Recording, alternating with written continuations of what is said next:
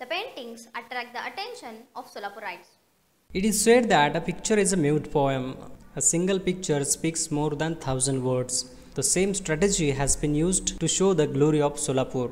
The city has a lot of things to talk about. It is a mixture of history and mystery, culture and festival, talent and education, hospital and hospitality, passion and fashion, art and artists, and much more. The district is a pilgrimage where the temples of Lord Siddharameshwara, Kalkot Swami Samartha, Pandharpur Vittala and Tuljapur Tulja Bhavani are there.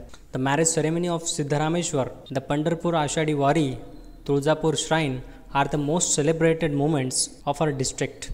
And all these things are portrayed in the wall paintings by the artists of Solapur. The pictures are drawn on the walls in front of home maidan near Haribai Devkaran High School. The paintings have become wonderful photoshoot point for the photography lovers. The youth of Solapur is being attracted by these paintings. There are around 10 beautiful paintings focusing on all the aspects of Solapur. These pictures are adding beauty to the beautiful city Solapur. The glory of Solapur is shining on the walls of Solapur City. Solapur is becoming a smart city and this is the symbol of it.